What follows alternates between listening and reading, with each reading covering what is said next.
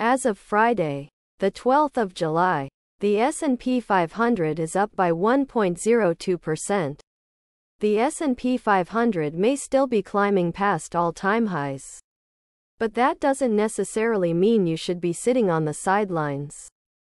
The FTSE 100 is up by 0.66%. In Europe, Euro Stoxx 50 futures fell by 0.10%. The FTSE 100 ended 0.66% higher on Wednesday, with futures suggesting a positive Thursday. The Bitcoin USD is down by -0.79%.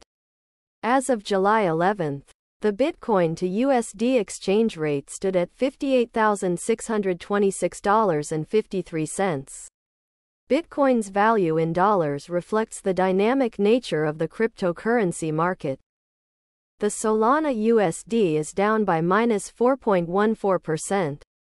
The sentiment of Solana is neutral, as per the analysts, and the maximum supply of the token is infinite.